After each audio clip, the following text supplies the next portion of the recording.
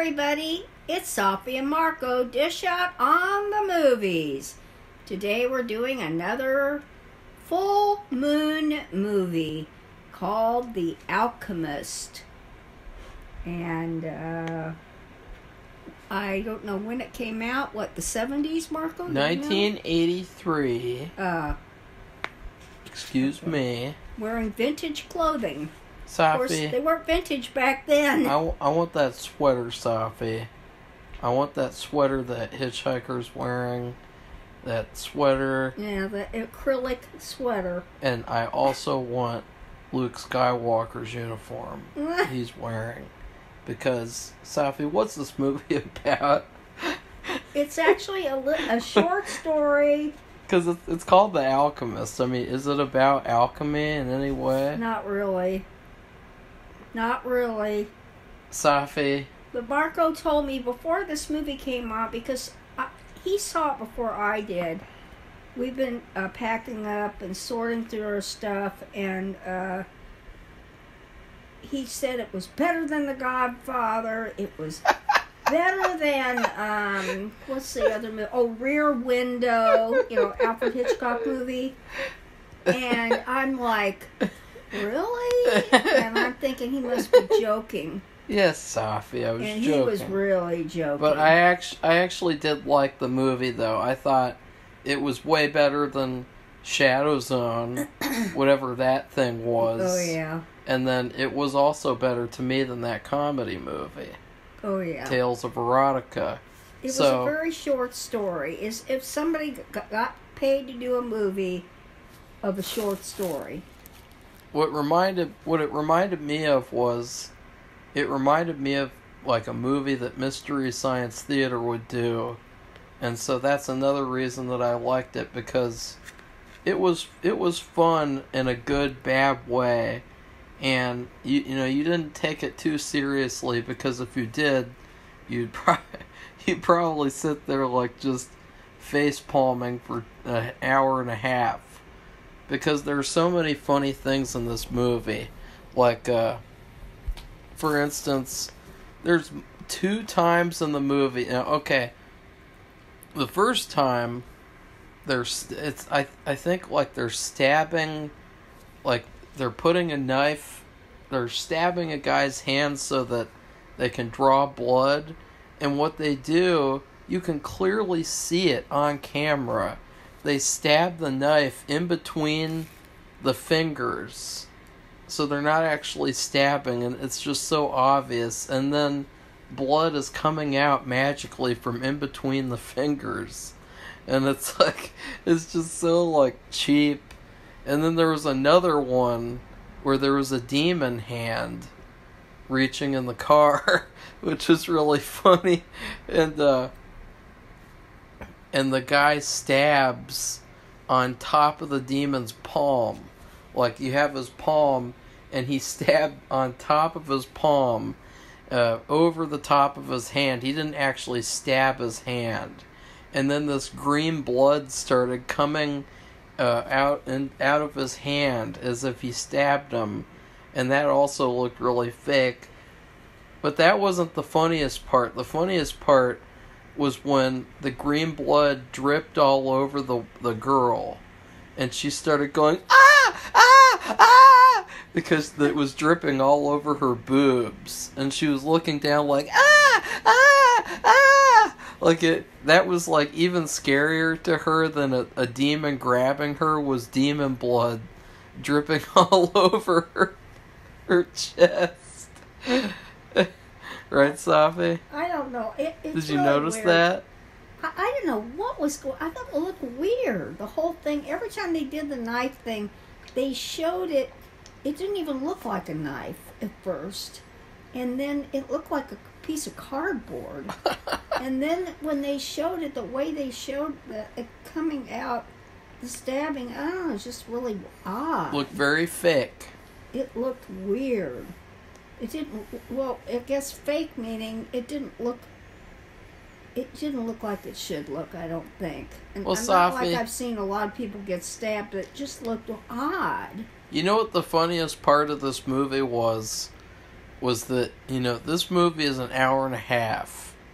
And you took like 6 hours to watch a movie I kept that's falling an hour asleep. and a half. Like, you fall asleep, you rewind 30 minutes, and then you fall asleep again, and you rewind for 30 minutes. And then at the very end, literally right before we do our review, you were like, oh, what happened to that girl? That girl at the beginning in the past. And I was like, Safi, didn't you see the scene before the credits? And you're like, didn't show no. it. They just showed fire. And then I had to rewind all the way before.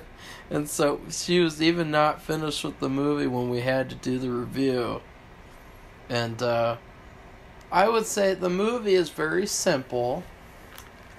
And one of the things about the movie is that it's good because the actors are good. And I think the actors are very fun to watch. First off, you got the hitchhiker. He has like a really cool sweater on. And he's pretty cool. He's kind of dopey, but he is entertaining to watch. He's a good lead. And then you have the girl, Lenora, because he keeps on yelling her name the whole movie. Like it's the Raven or some shit. Lenora... It's Lenore. No, it's Lenora. It's Lenore, isn't Safi, that's in the Raven. In the movie, it's Lenora. it? Yeah, I know. In the movie, it's Lenore. Yeah. Yeah, in the book, it's Lenore. Right. She is basically... She looks like Talia Shire. And she's almost just as whiny. Like, there's so many sequences in the film where she's just like... "Ugh! Ugh! Ugh!" Like, she's just screaming, doing the typical horror movie woman screams in an irritating way. And, she's fine, though. I mean, I didn't think she was terrible. And then you had another guy who was a protagonist, and he was the best one, because every time he came on screen, he just had no personality whatsoever. He just had this blank expression, and he had an outfit like Luke Skywalker in Return of the Jedi. You know, that black outfit that he wears? And then his face, he has the same haircut as Luke Skywalker, and he looks exactly like him, except he has like a chubby face. And so I like to call him chubby-faced Luke Skywalker. And I kind of liked him. And then the bad guy, you hardly even see the whole movie, but the thing is that I know what this movie is, Safi. This movie is a ripoff. Uh-oh. Of a Stephen King book. And I think that's one of the reasons why I liked the movie, was because it felt like a very simple version of that very complicated story. And so, Safi, what do you think it is? Which story? I have no idea. Stephen King. I know, I'm thinking of... It's not Christine. That was Halloween Ends that ripped off Christine. What do you think it is? Come on, Safi, speak louder too. I have no idea. Just had a little cat come behind me. The Stand. The Stand? Yeah. It will be a mini version.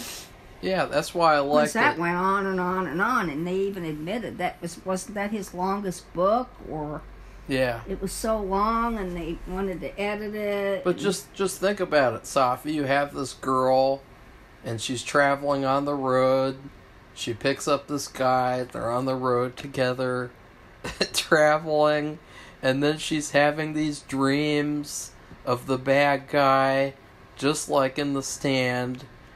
She sees the bad guy, and he's like taunting her, telling her to come to him. And then they go right to the house with the other characters, including a grandmother character who's like the grandmother in The Stand. and then they eventually go meet him and have to defeat him. See? It's exactly like The Stand. What do you think about that? Would you agree? I suppose so. I mean, but it would be a very mini version, and instead of having it as long, they could have had it a lot shorter. They followed this movie because there sure wasn't much to it. Like I said, I think it was like a little short story. Well, it was hilarious. Every time Safi, like every time I heard the movie with Safi watching it, you just heard that annoying theme. That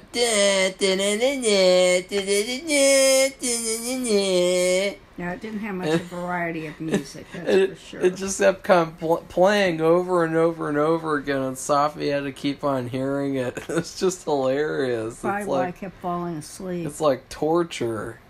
But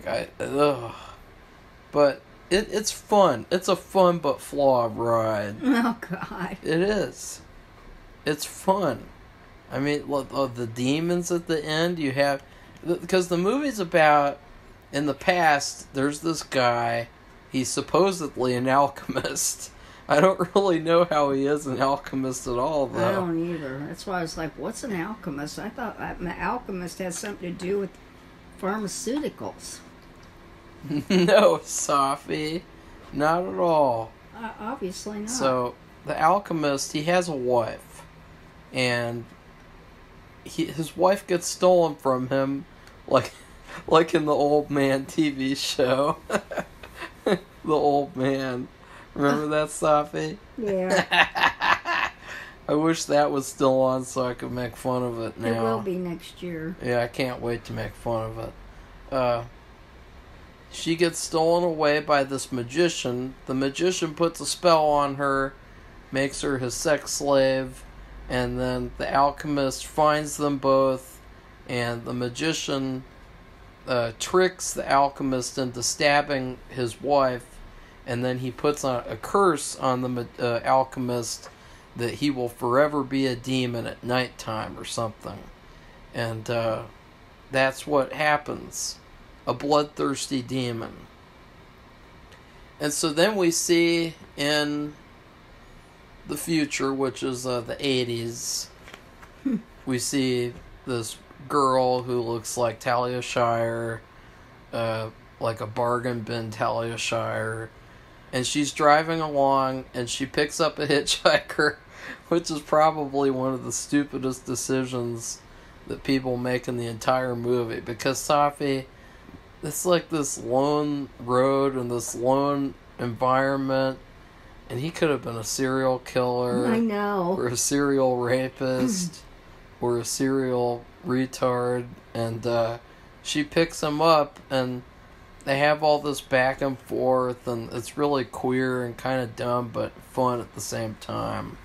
And well, it's fun. It's like when people make these horror movies, like, who seriously thinks it's a good idea for characters to just sit around talking for a whole movie? Like, without the talking actually being interesting. Well, this movie does. And so then she starts having these terrifying visions of the bad guy. And the bad guy's ugh. Ugh. Yeah. Ugh.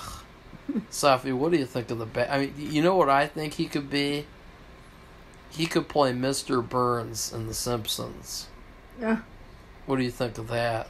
I suppose. He looks exactly like him, except with longer, darker hair. Yeah. So, they're traveling along, and at the same time, you have Luke Skywalker, chubby-faced version, and he's got some problems. You know, it's kind of like being the Wolfman. You know, it's kind of a... you know, because being a Wolfman is pain in the ass. And being a demon is a pain in the ass, too. And so, this grandmother, she's a witch as well. And she decides to trade her soul so that he can have his back. which is pretty bizarre because, I mean, there's nothing established that would make you think, like, you know, like, why would she do that? Like, I know, like, what's going to happen? That's a big deal. I mean, she's saying what she wants to happen, but what does that mean in real terms? Well, she did a ritual. I know she did the ritual. She did a blood ritual. I don't know what it meant in real terms. Blood. Remember Psycho, Safi? Blood! It's blood! Okay, so the hitchhiker and Talia Shire, they get to the cabin with the Alchemist, and fucking Luke Skywalker, he's showing around his glass sculpture collection. Yeah, art glass. And I guess that's how he's an alchemist. You know, and I don't get this. I thought glass was blowing glass. Hey, Safi, I thought that glass was your mom. Okay, so then he kind of gets attached to her, you know, because she looks like his wife, exactly like his wife. I don't even understand. It's really weird. I don't know what happened, really. Like, none of it really makes sense when you think about it, but what ends up happening is that it becomes nighttime, and demons come out of a hellhole, and the portal opens up, and the demons are running around, and they have to fight the demons physically, and so they run them over, and they stab them, and it's really hilarious. And see, that's why I liked it, because it was very reminiscent of Evil Dead at that point. So, and then they decide, or how does the grandmother die? The demon comes out at night, which is the So Luke Skywalker killed her on accident? No, he didn't kill her at all. I think what happened was he had a big a fire poker maybe, and he broke. They had a whole room full of glass that supposedly he had made, beautiful pieces of art glass, I guess. Yeah, he was very proud of that glass. And he got that fire poker or whatever, something like that, and he broke it all. And the shards went all over, and somehow she was hiding from him. And then when he went away, well, you think she's the grandmother, but it turns out she's his daughter. He never ages. He just turns into this demon every night. Oh, I missed that. Well, he never ages, so that really is his daughter. I'm referring to her as that because that's what she the looks character like it, was she has in aged. The Stand. Well, she has aged. So anyway, she tripped on the broken glass. She did have boots on. It's not like she was walking on it in bare feet or even socking feet. She had on heavy boots, and she tripped over the glass, and she fell on, maybe it was the fire poker that he used to, I couldn't tell. Really? But it was this big... I didn't understand how she got killed. No, it was an accident. Whoops.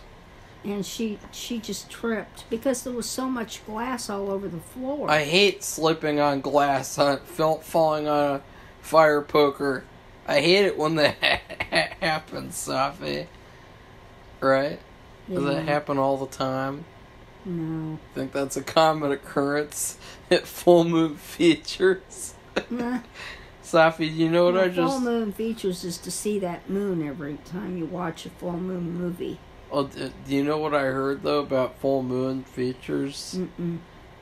You're never going to believe this, Safi. They lost the first negative print of Puppet Master. Oh, no. Like, isn't that hilarious? Like, I don't think it's lost. Somebody took it. a movie company lost the first negative print of their own movie, and it didn't have like a fire or anything like that used to, you know, where you have all these lost movies because these companies have these fires that, because they're so flammable, that film canisters, but no, they just lost it in the mail or something.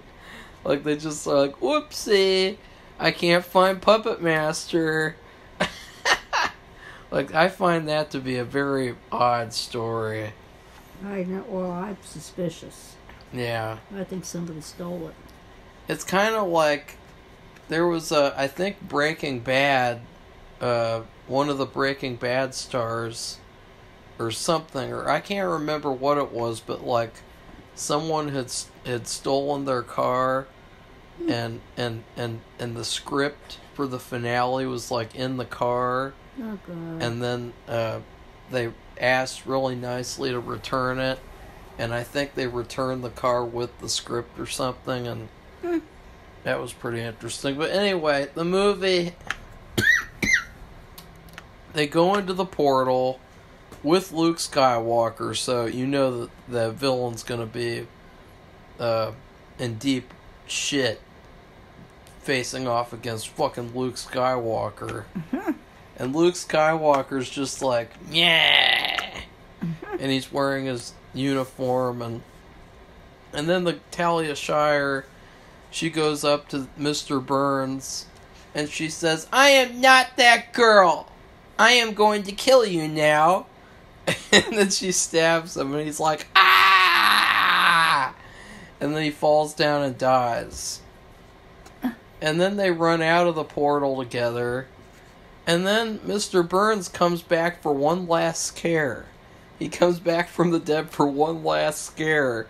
And this was another hilarious part, was he was trying to drag her back in there, and then the portal closes and cuts his body in half. That was weird. Which was very much like fucking Doctor Strange. Or that would happen in Doctor Strange. I think they did that with monsters or bad guys in those shitty ass movies. So then what happens is Luke Skywalker dies, but he also kisses this random woman because she looks like his wife.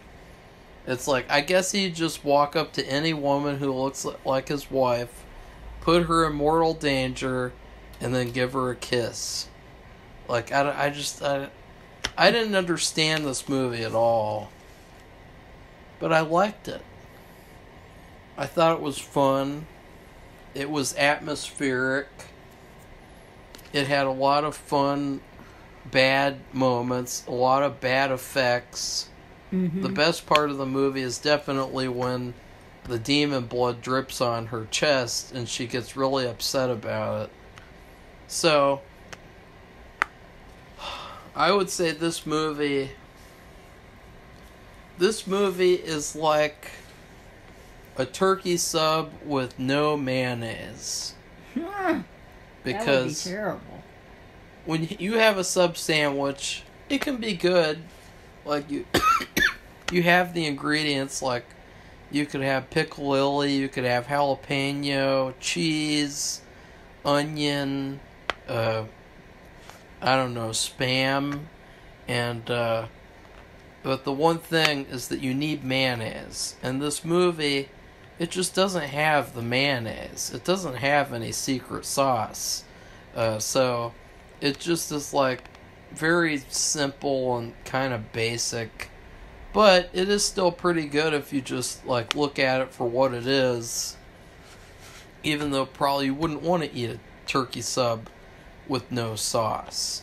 Safi, I wouldn't want to. what would you rate The Alchemist in terms of food? Well, I liked all the actors. I thought they were very appropriate for the roles, and I thought they all did a good job. They didn't look like they were dumb or inexperienced or fake or anything. They acted and looked really good, I thought. Looking good meaning they fit the part, and they had some good costumes, even though they were very simple. They fit the parts.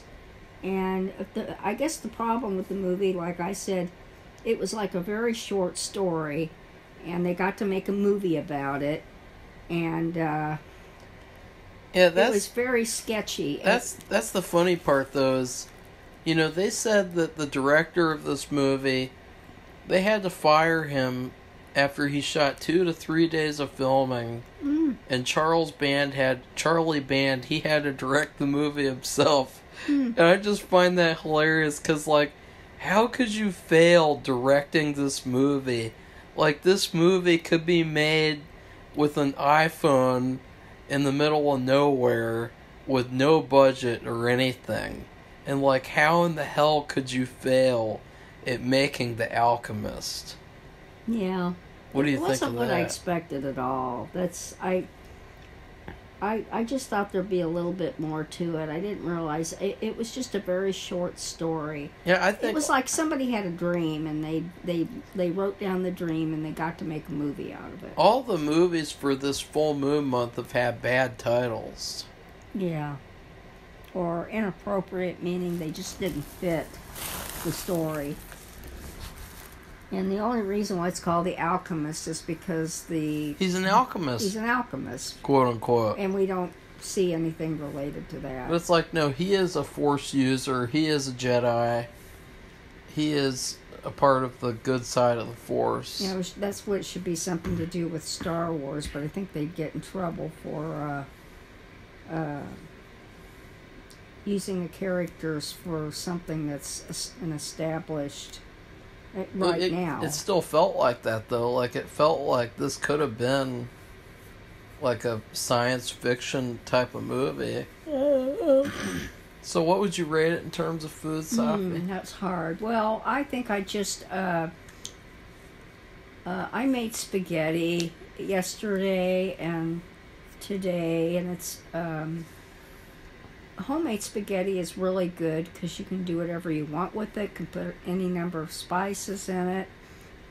You can put mushrooms in it, for example. I never do. You can put spam garlic in it. You can put spam. Yeah, gross. You put Spam. garlic in it. I don't like spam. And pork chop. No. And you can put I put chunks of very spicy Italian sausage in wine. You can do some sugar. Wine. Yeah, that is a whole bottle. Chemical thing. A whole Talk bottle about of sugar. alchemy. No, not a bottle of sugar, like a tiny bottle. little spoonful to neutralize the acidity. What about a spoonful of sugar? Just a spoonful of sugar. Okay. Anyway, I would give it a jar. I would give it a jar of spaghetti sauce. And there's any number of jars of spaghetti sauce I see people buying at the store, and I'm thinking they're pretty good though. Ugh. It's just not the same, but it's I like okay. a certain kind. You know, it is a very simple very thing. That's right, and that's what this show was. It almost feels like it feels almost like a side dish or like a spaghetti salad or something where you're not really having the full thing because like there's no meat, there's no sausages, there's no it's very liquidy, so it's very kind of, but that is a good rating for the movie. Yeah, I thought about it, and I've been doing desserts lately, but it's very cold out. I don't want to think about ice cream, so I'm thinking about spaghetti, and I'm thinking about those jar sauces. I see people buy them, and I think, God, they could just put in 30 minutes of effort. They could make real spaghetti sauce with tomatoes, tomato paste, and tomato sauce. Oh, what I did once was I made jar spaghetti, and then I put ground beef in it as well. Yeah, that's another thing. You could get your jar spaghetti and you could make additions to it. But you might as well just make your own spaghetti sauce. Yeah, I mean, you yeah. So it's just so simple, and it just drives me crazy. I think once in all these years of living, it's a fun movie. No, and in terms of spaghetti sauce, I think once at the store. Once, because it's none of my business, but I said, you could make your own spaghetti, and it would be a lot better. And that's all. I didn't do it again because I didn't want anybody to get upset, and it's none of my business. So, Anyway, so that, if you like this, No, wait, Safi, you know what's really hilarious? Number one, the last movie that you chose, Tomb of Terror, as it turns out, it's a clip show. It is 3 full moon movies that they compressed into one, where it's like an anthology, and so that's not going to count. So I had to choose another. And what I chose was Witch House 2, Blood Coven. oh, But we came across another problem right before this video. We were supposed to watch Doll Graveyard, which I was really excited for, and it's free on Tubi, like all these full moon movies. And then what do you know? what? They literally, I'm not even kidding, Safi, they took off Doll Graveyard the day we were supposed to watch it. Like yesterday it was on there and we could have watched it. They took it off today.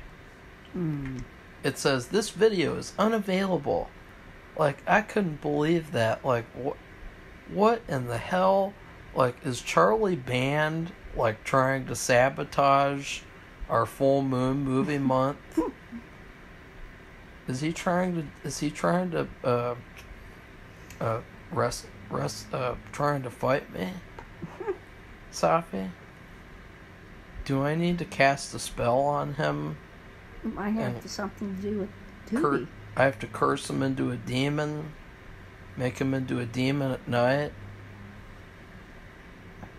Maybe he'll make better movies if he's a demon. Anyways, Safi? Yes, well, if you like this video, please give it a thumbs up. And if you would like to become one of our subscribers, we welcome you with open arms, because we appreciate diverse commentary. And diverse opinions, not any other type of diversity. Oh my God. And suggestions. Maybe that Marco would quit saying stupid stuff like that. And have a great day. And we'll see you next time with another full moon movie review in honor of Halloween month. Okay? Goodbye. Bye.